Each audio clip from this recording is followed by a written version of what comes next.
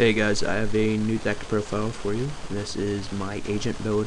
Now I'm going to be honest with you, my build is nothing out of the ordinary or anything like that. If you see agents online, you're going to see the build most likely like this. So starting with the monsters, you use 3 Agent of Mystery Earth, 3 Jupiter, 3 Hyperion, an Honest, 2 Dimensional Alchemist, 2 Herald of Orange Light, 2 Christia, and 3 Zeradice. Now let's go over the new cards. I did go over the new cards in a previous video, but I'll do it again. You summon this guy, you add an agent monster from your deck to your hand, you have Sanctuary on the field, add Master Hyperion. Really good card, and it's a tuner monster. Next card, Agent Jupiter. Once per turn, you can remove an agent monster from your graveyard, select a light fairy type monster, it gains 800, and if Sanctuary is on the field, you can discard a fairy type monster from your hand to select one of your remove from play light monsters and summon it. So that card is really good. And here's the big daddy, Master Hyperion. I call it Dark Arm Junior.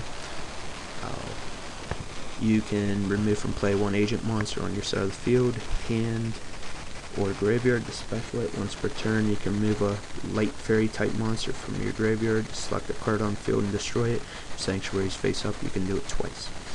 Now, I am going to make a debate video maybe next week on Master Hyperion versus Dark Armed, which one I think is more superior. So be on the lookout for that. But for now, this card is busted. It's so good. And the thing is, to be able to pop a card on the field, you don't have to remove a agent monster. You remove any of your light fairies that you use, so that's something that you must keep in mind. Moving on to the spells, 2 Potted Duality, 3 Card from the Sky, 3 Sanctuary, Dark Hole, Reborn, Book of Moon, and 2 MST. Now, cards from the sky, move a light fairy type monster in your hand to draw 2 cards. You can't special or conduct your battle phase, but the cool thing with this card, it's not like cards for Black Feathers, and it doesn't say you can only activate 1 per turn. So that's really, really good. 3 Sanctuary, you have to do it just because there's a lot of cards that either won't work or they lose power if you don't have Sanctuary face up, so you must get to it.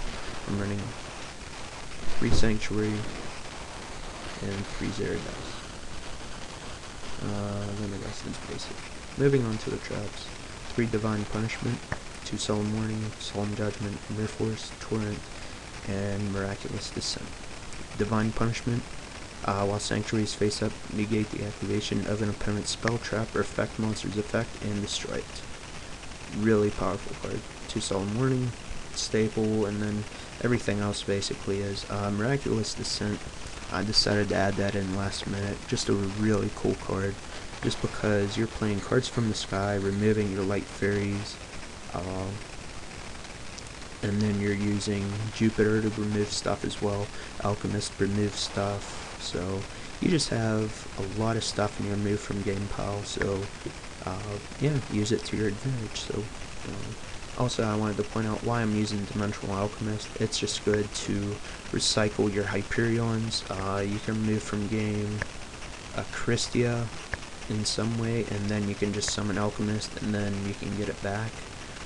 There's just plenty of combos. You guys just have to play with the deck, a good bit, and then you'll figure out, all the right plays to do. So, I hope you guys enjoyed this deck profile. I will have way more coming for you.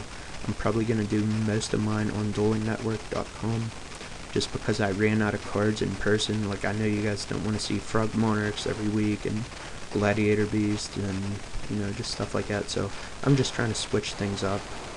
I'm pretty sure I can even make 2 deck profiles a week. I have so many ideas, so just be on the lookout for that. Rate, comment, subscribe, and that's it for now, guys. Peace.